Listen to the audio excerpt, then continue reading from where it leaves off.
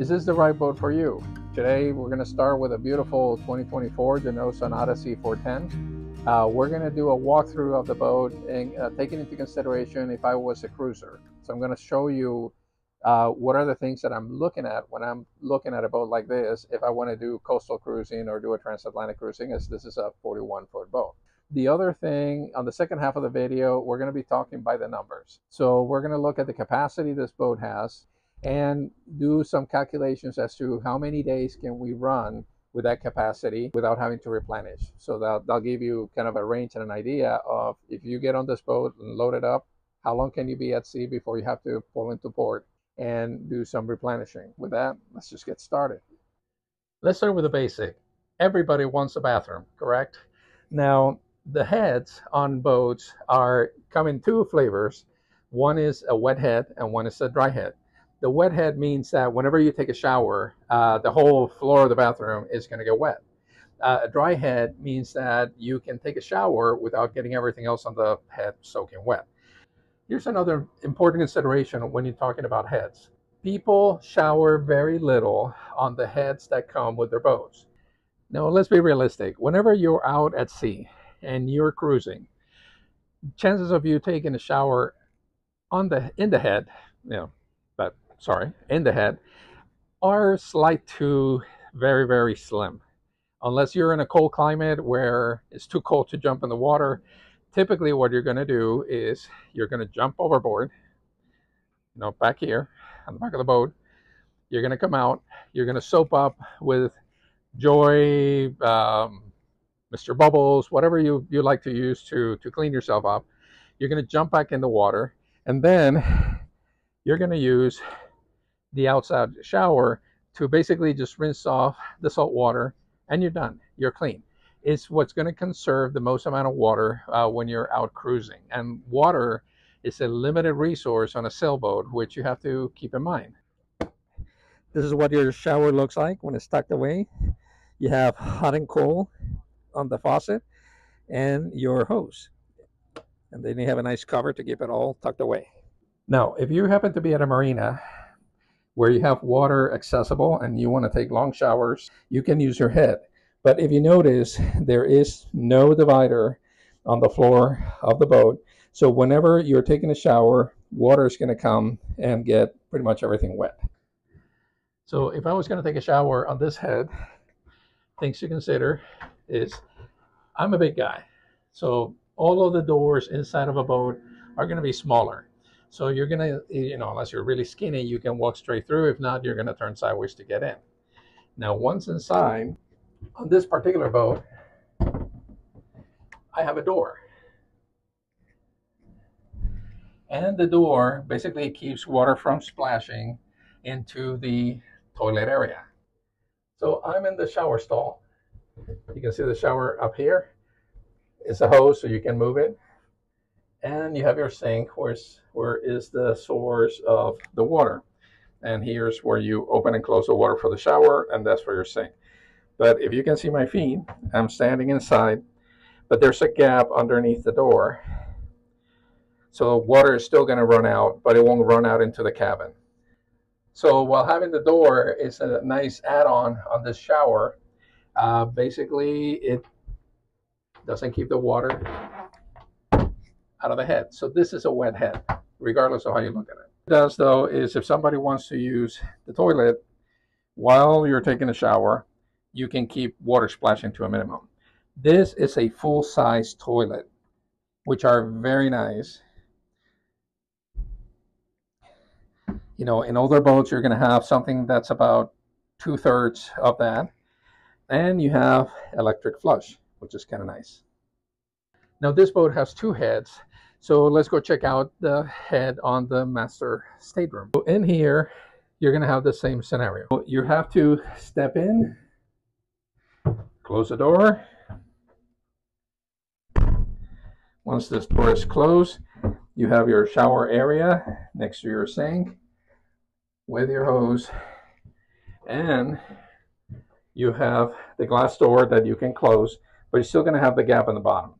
So again, what these doors are doing is just keeping water from going into the toilet if you have somebody that's using it. keeping the toilet paper dry, which goes right there. But in reality, you're quickly going to find out that most sailors shower outside of the boat. Now, the other aspect of the bathroom, I'm going to call it the bathroom, even though we call it a head at sea, is the toilet. And all of the waste that goes in the toilet has to go into a holding tank when you are inside of 3 miles from shore. You cannot drop your business outside of the boat as you're sailing, only after you have gone out 3 miles or more. You have a holding tank, and if you're doing coastal cruising, meaning staying within 3 miles of shore, you're going to have to carry that with you. And I'll talk about the numbers in a little bit so you know how many times you can use the bathroom or how many days before you fill up your tank. Other things that create a limitation, or it's going to give you a specific range for your boat or the boat that you're looking at, is the water capacity. Why? Because you use water for drinking, you use water for showering. If you have a fresh water toilet, you're using fresh water to flush your toilet, and you use water to do your dishes. So understanding how much water you're going to consume on a trip is important because you want to conserve as much water as you possibly can. Let's talk about another aspect of sailing, which is your galley. So key considerations with the galley is how much room do I have to store food? How much refrigeration capacity do I have? And what kind of a stove do I have available for cooking? Because more than likely, on probably 90% of the boats, they're going to come with a propane stove. On some modern boats, they're starting to put more induction because there's more battery capacity available. But let's say, for the sake of argument, it's all going to be propane. So let's take a look at this boat and see what we got. So from a storage capacity, it has this nice slide-on storage shelf, and it has an additional shelf on top. It has additional storage shelving on this side of the galley, and it has a very deep locker to store additional stores. You also have a spot down here for pots and pans. On this particular boat, you're going to have a 2-burner stove. Sometimes they come 3, sometimes they come 4, with an oven. And it's all propane, so if you cook every day, you can figure your tank is probably going to last you, depending on how long you cook, let's say on a good side, let's say 20 days. The next thing to talk about is a refrigerator. This is a 6.3 cubic feet refrigerator. And it has a little freezer area here, not very big. So you're not going to be able to have, 20 pounds of steaks and pork chops and things like that stored in here frozen. So you're probably going to have some goods on this particular boat, or you may get an external freezer to keep frozen foods. You have a lot of storage, and in this boat they did a very nice job of putting slider baskets, which can be removed, so you can get to the bottom of the fridge. And we'll talk about the numbers here in a sec. So keeping food refrigerated and packed, you have to be smart about how you buy your food. So knowing that refrigerator space is limited, you probably don't want to buy gallons of milk or gallons of orange juice or things like that. You probably want to buy a smaller size, either concentrate juices if you want to have them, or dry milk, either powder or non-refrigerated milk, because those are the things that are going to take the most amount of space. So for the meat that you're going to use right away, you can probably keep on the fridge side. Meat that's going to sit for several days, you want to put on the freezer.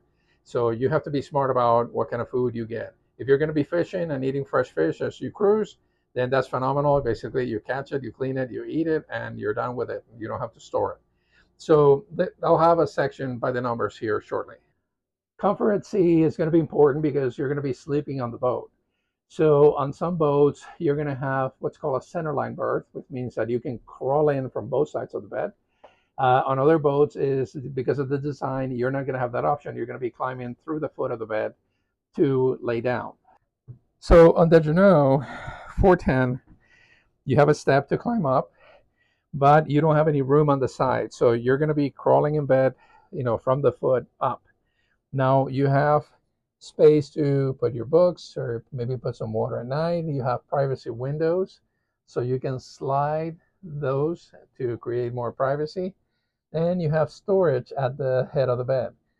But this is going to be a bed where you're going to be crawling in from the foot of the bed. You're not going to be able to get around.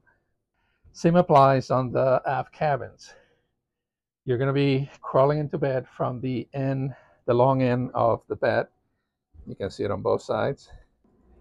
Now, there's nothing wrong with that. It's just for the design of the boat, they chose to set the cabin layout that way. So again, you're crawling from the long side, and other boats are going to crawling from the side of the bed. It's going to be different on every boat. Another consideration when you're looking to see if this is the right boat for you is to think about your cabin height. Now, this boat on this area of the salon has a 6'5" cabin height. So there's plenty of room. I'm 6 foot tall. So I have plenty of headroom. The reason that's important is because if you're too close to the liner, it's going to feel cramped. If it's lower, you're going to be hunching over, and that's not going to be good for your back. So you want to find a boat that you fit, meaning it's tall enough that to give you plenty of walking space. Now, the space on this boat, it has a declining cabin top. So when I get to the stateroom back here, I only have an inch because this is 6'1" on this side. So these are things to consider as you're evaluating the boat. The sitting on the boat is also going to be important because you're probably going to spend most of your time here in the salon. On some boats, they give you, I'm sure some of you have seen the giant king-size bed on the stern of the boat, and everybody's crazy about that. Reality is, you're not going to spend that much time back there. More than likely, you're going to spend most of your time here, or you're going to spend most of your time outside. And so having the most amount of space available and having the sitting area to be comfortable on the salon is critical. Another important thing is sometimes if you're doing a passage or you're sailing for several days, you're going to be cooking while you're sailing. So having a galley where you can brace yourself, in this galley you have kind of a horseshoe U shape, so you can brace yourself while you're cooking. It'll make it, nice and safe for the person that's down below that's doing the cooking. Your nav station is a nice area when you're sailing and you're trying to get out of the weather. You're trying to do some work from inside of the boat. This Jeanneau 410 has a beautiful nav station, very comfortable sitting. It's facing forward, so it's going to help you with not getting motion sickness if you're prone to that, because you're going to be moving with the boat and you're in line with the boat. So that's going to help you with that particular thing. Here you have the radio and you have tank monitors, your panel, and you can add a chart plotter or put a chart plotter station here so you can control what's happening up on top. Now, the Jeanneau 410 is a dual helm boat. Now, it doesn't mean that you have a spare. It means that you have two wheels to control the rudders. So as you turn, a wheel, they both match. So if I turn this wheel, you can see that one moving. So it's all coordinated. It doesn't mean you have a spare. It's just because the boat is so wide on the aft portion, when you sit down to sail, you want to be able to see what's happening around the sails. So by sitting as far to the edge as possible, you're going to be able to monitor what's happening up here. Now, something I love about this design is that they took what I'm going to call the catamaran ramp. So instead of having to having a weather deck that's even with the cockpit, so basically you have to step from the cockpit to the side here and into the weather deck, they gave you a ramp. So basically, if I'm coming from the back side, I don't have to jump over anything. I just keep walking. Plenty of handrails to hang on to. And I get to my shrouds here. But I have easy access to move forward on the boat if I have to come here to deal with the spinnaker or with the anchor at any given point. So that was a very nice thing that Jeanneau did with their design of this particular boat, and also on the 49, they have the same ramp. So it makes it very easy to work your way up without having to climb over the backside, the coaming on the cockpit. On the sail plan for this boat, you're going to notice that this is an in-mess roller furling system for your main. Now, don't get fooled by the stories and the naysayers. They work perfectly fine. Usually if there's a problem with one of these, it's because it was user error or poor maintenance, one or the other. It had nothing to do with the design of the system. The nice thing about this setup is that it's going to give you unlimited reefing points, so you can make the sail very small if you're in heavy weather, or you can take it all the way to the back to give you plenty of canvas for light wind conditions. So very nice design. This here is when with the low friction rings, instead of using blocks like on the standard boats. So it's a nice design. It's using Dyneema to build a frame, and then they use low friction blocks to create the loops to give you line controls. So this is for your sheets on your head sail. One thing they did good and bad on this particular boat is that they went aft with the shrouds. So that is fantastic. When you have this cables on the outside, it gives you room to walk through the weather deck without having to hit your head or without having to dock to get under the water. But they put the secondary shroud coming right across the weather decks. So the catch is, this is great because it's out of the way. This one not so great because it's dead smack in the middle. So when you're walking down the weather deck, you have to dock to get under it in order to keep going aft to the cockpit. So Jeanneau, if you're listening to this, find a different arrangements for that secondary. Another nice thing that Jeanneau did with this model boat is they went to the low profile hatches. So these hatches are flat with the deck, so you're not going to stub your toe or trip over them, so they're not a trip hazard. And you have a solar trickle charger for your batteries. They went with a steep angle on the Dodger, which is good for having the spray run off when you're going to weather. As you walk down, they added a handhold to hang on as you're walking down the ramp on the weather deck back to the cockpit. Now this particular boat has a lot of mechanical assists, meaning you're going to have a lot of things that are going to help you manage the boat and stretch your sailing life. So it's going to have bow thrusters. You're going to have your anchor windlass back here. You have an electric windlass for your sheets, which is this one right here. You have your electronics when you're docking. You have your engine control and shifter here. So you're always going to be docking from the starboard side of the boat. In here, you're going to see that they have an electronic hydraulic system for the platform to take it up or down. Cockpit lights, ambient lights, table light, and there's a 12-volt car charger there. And you have the same ramp also on the port side. And you have also the electric winch for your sheets. You also have a electric primary winch. So a lot of mechanical assistance. So it should be pretty easy to navigate this boat and single-hand the boat using all of these levers that now you have available. The platform on the boat, like in all Jeanneaus, opens up, goes flat, and gives you a nice swim platform, and you have your swim ladder. This boat has the davit for your dinghy. Now, some people like to have the dinghy back here. Some people like to put the dinghy up on the forward deck when you're sailing.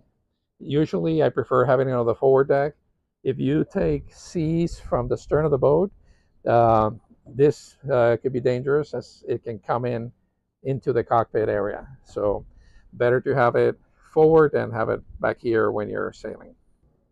All right, folks, so let's talk a little bit about the numbers. This boat comes with a 140-gallon water tank. Now, water consumption when you're on a boat is very important because you have a limited resource. You want to take care of it. So on average, a male person, a man, should consume about a gallon of water per day. Women, they recommend 7/10 of a gallon per day. Let's just round it to everybody drinks a gallon per day. When you're taking showers, the way I described it earlier, let's say every person uses maybe, a little bit of a gallon of water or less. For dishwashing, which, you cook, you got to wash the pots and pans, you got to wash the dishes. You do it the same way you take a bath. You use salt water to get all the cleaning done, and you use fresh water for the final rinse, and then you put it away. So on average, a person is going to consume about 3.5 gallons of water per day. So if I have 140 gallons of water and I have 3.5 gallons of consumption, that's roughly going to give me about 40 days of capacity with that consumption ratio. Now, if it's 2 people, then it's going to be twice as much. So you're going to have only about 20 days of range with the water that you carry on the boat. Now, when we talk about fuel, and fuel is going to be different depending on the size of the engine, how much weight there is, the wind conditions, the current. So what I'm giving you is a very basic example. This boat comes equipped with a 52.8 gallon fuel tank. On average, if you're running the boat, you're not trying to gun it, you're running at average cruising speed, let's say about 6-7 knots, you're probably going to be consuming about 0.8 gallons per hour. So if you take your 52.8 gallons divided by your 0.8 consumption, is going to give you about 66 hours of running time on that capacity. Now, if you're doing 6 knots, you're basically making 6 nautical miles per hour. Again, I'm generalizing. But let's say that on average, you make 6 nautical miles per hour times 66 hours. That's going to give you a range of about 396 nautical miles. So if I'm going from Florida to Spain, and I think I'm going to be, running on engine a portion of the time, that's a lot longer than 396 nautical miles. I probably want to take some additional fuel on jerry jugs just as a spare, just in case. But for the most part, I will try to sail as much as possible to conserve. Let's talk about the holding tank situation. So everybody has to use the head, right? And using information I got from the RV crew, which they're pretty good on their measurements, they claim that you use about 2 gallons on your holding tank per person per day. Why? Because it's not just what you're putting in, it's also you have to flush it. And that's going to consume some water, so that water is going to go into the tank, and that's going to occupy space. This boat comes equipped with 50.1 gallons of holding tank capacity. So roughly at 2 gallons per day per person, one person would be able to continue to use the tank without pumping it out for about 25 days. If you have 2 people on the boat on the same capacity, you're going to have about 12 days, 13 days. Now, if you're cruising outside of the 3-mile limit, meaning that you're going offshore 3 miles or more, you go into international waters, you can change your valve so your waste goes straight overboard. And if you have a macerator pump, you can pump your tanks overboard at that point. You cannot do that if you're inside of 3 miles in inland or coastal waters. So that means that if you're going around the intercoastal, if you're going around the coast of Florida, you have to keep it on the holding tank until you get to a facility where you can have it pumped out. The other thing that provides limits on a boat is your refrigerator. This boat comes with a 6.3 cubic foot refrigerator, roughly, and a consumption of, say, 1/4 of a cubic foot per day per person. Let's say with a single person, that's going to give you about 25 days that you can carry on the refrigerator. If it's 2 of you, then figure is going to be about 12 to 13 days. Now, the reason you have to be smart about your groceries and your food stores is because of the limited space, you don't want to get things that are big. You don't want to buy a gallon of milk. You want to buy milk that doesn't need refrigeration. You may want to buy powdered milk. Instead of buying a gallon of orange juice, you may buy the small concentrate. So basically, you're making it and you're using it, and you don't have to, store it in a big container that takes a lot of space. So you have to plan your grocery shopping so you have more dry goods and more canned goods that you're going to take with you on your trips. If you have limited space, as I showed you earlier on the freezer, that means you're not going to be able to store a bunch of meat in there. So you have to plan what kind of meat you want to carry with you. And if you're going to be fishing, then you fish, you catch, you clean, you eat, and you start all over again the next day. So it's going to give you longevity or give you more time at sea if you're doing some of those things. So those are some of the considerations when it comes to by the numbers. Now, different boats are going to have different capacities. So I'm going to share the sheet that I used to come up with the numbers. And you basically put in the capacity of the tanks for the boat that you're looking at, and that'll give you a rough idea of what the range could be for that boat. If you're a person that you're going to be at sea just a couple of days, 2, 3, 4 days, and then you're going to be hitting a marina, then it doesn't become a big challenge because you can top off your water, top off your fuel, and pump out your head. So you basically resetting the clock on your trip and your capacity. So just some food for thought. So last section by the numbers, looking at, if you saw my video on whether the boat is a blue water cruiser or not. Sails area to displacement ratio of 20.68 indicates a high performance boat, usually based on the sailboat data calculation. The between 16 and 20 indicates a reasonable good performance. The comfort ratio is measuring the motion and comfort. So a boat that moves really fast is going to be less comfortable for the average person. So this boat has a 22.1, and between 20 and 30 indicates more of a coastal cruiser from a comfort standpoint. So the capsize screening formula delivers a 2.02, and what this is measuring is beam versus displacement. A boat that has a larger beam that contributes to capsizing versus a heavy displacement reduces the capsizing, so it's comparing those two. A boat that has a rating of 2.0 is better suited for ocean passages versus coastal cruising. So for this boat being right at 2.02, based on this rating, I would say is probably right at the borderline of whether it's a good for ocean passages or for coastal cruising. Now, because this boat is built in Europe, there's a European rating. And based on the European rating, and see A, B, C, and D rating. A rating is primarily for ocean passage boats that can take winds in excess of force 8 on the Beaufort scale, 40 knots roughly, which is a gale, and moderately high seas, with waves somewhere between 18 and 25 feet. So the boat is rated for ocean passage with a load of 6 passengers, or coastal cruising with a load of 7 passengers on a 2-cabin model.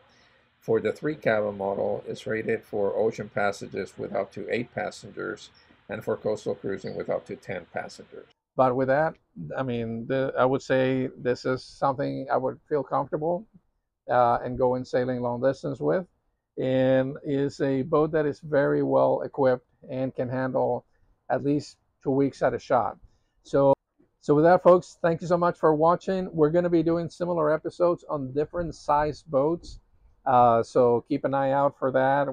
We have a Jeanneau 349, which we're going to be doing it. I'm going to do it on my own boat, Reverie, which is a Pearson 34. It's an older boat. We'll do it on a Catalina, and we'll do it on a Lagoon catamaran. So you have an idea of how to look at the analysis of the boat and come up with the right answer for you. To post comments or questions on the comment section below. Please subscribe to our channel. We are sharing all this information free of charge to help you make your decisions on your boat selections or boat projects. We did a lot of work on Reverie, and I'll talk about Reverie on one of the episodes. So with that, thank you so much for watching, and we'll see you in the next episode.